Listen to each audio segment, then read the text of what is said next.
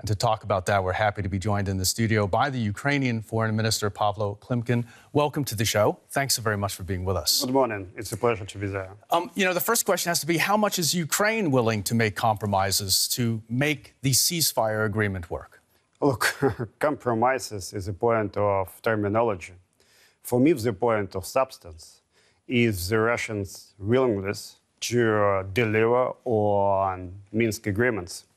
And Minsk agreements are, in essence, a kind of peace plan. So if you like to go towards peace, what do you do normally? You stop shooting. You let the OSCE to control the territory. You let the OSCE to control pulling out of forces. You let the OSCE to control the part of the border where we've been getting the whole inflow of weapons of Russian regular troops. And you start talking about free and fair elections. How to make in Donbass free and fair elections. But the Russians are saying that they are, in fact, upholding the Minsk agreements, that they're the ones that are keeping everything going. Look, just to give you a couple of examples. We have in Donbass now 2,000 tanks and armored vehicles. We have the whole lot of weapons.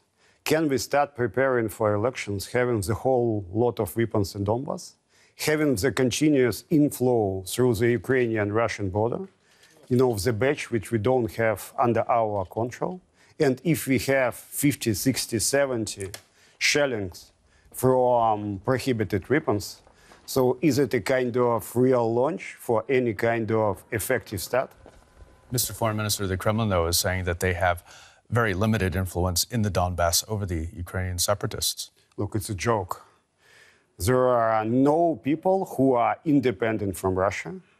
Military, the whole situation there is steered from Rostov, from Russia, by Russian militaries.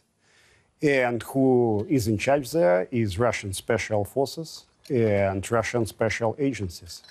It's even in the sense of currency. The Russians have been trying to eject more Russian ruble, undermine Donbass. These are informal talks going on right now here in Germany.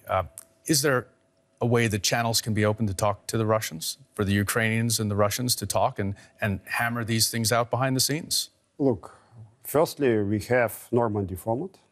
We have to stick to Minsk and we have to stick to Normandy format. Because the Germans and the French, who have been acting with the clear mandate by the European Union, are really important players, and we've been enjoying continuous support by the Germans and the French. But here you see Russia clearly playing on time, not trying to deliver on everything, but simply waiting for more destabilization in Ukraine and trying actively to destabilize the situation, waiting for future elections here in Europe, somehow believing that it would also destabilize situation here and maybe playing for US election to come. So it's a kind of conundrum. And we need Russia to deliver on Minsk. Because of that, sanctions are important, solidarity is important, and political pressure is very important. Mr. Foreign Minister, wouldn't a way forward be perhaps to declare autonomy and then have elections? Allow autonomy for the government in Kiev to allow the Russian separatists in this part of Ukraine to first have autonomy and then have the elections. What is autonomy in this sense if you have Russia fully controlling the situation in Donbass? And if we give autonomy like the Russians believe it's the way forward, and for Russia it's the way towards federalization, towards weakening up and fragmenting Ukraine, it's just about legitimizing the Russian protectorate now in Donbass.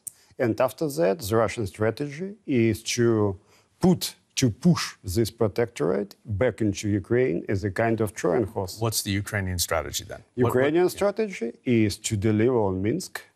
And it's easy if you are ready to deliver on Minsk, is stop shelling, to give control for the situation for the OSCE, for the special monitoring mission, and for the armed OSCE police mission, to control the situation, to get Russian weapons out of Donbass, and to start preparing for free and fair elections. Okay, do you think the separatists would go along with that? Is there a chance? Look, it's just about Russia.